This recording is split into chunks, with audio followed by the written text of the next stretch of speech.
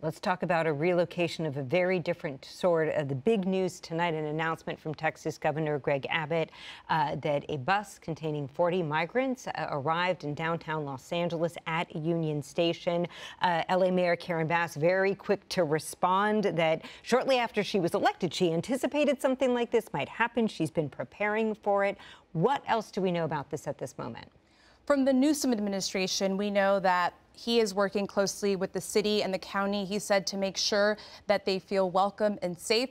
Very different rhetoric from other states.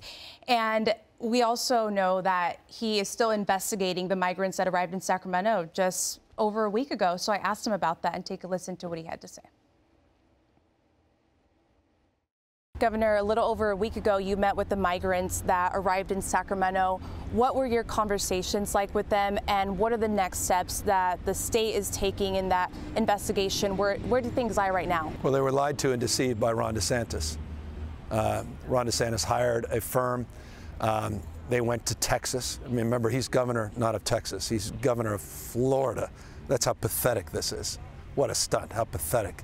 A governor going to another state, and then he buses people into another state still in New Mexico, and then flies them to California by providing them false representation that they were guaranteed jobs and they could change their court dates for asylum seeking. They knocked on the door and then they took off. There was no coordination in Sacramento. They lied. They deceived these migrants. I met with the sheriff, Bexar County, that had a similar circumstance with Ron DeSantis. He did an investigation. This was related to Martha's Vineyard, and he wants the local DA to prosecute. We met 2 days ago, compared notes.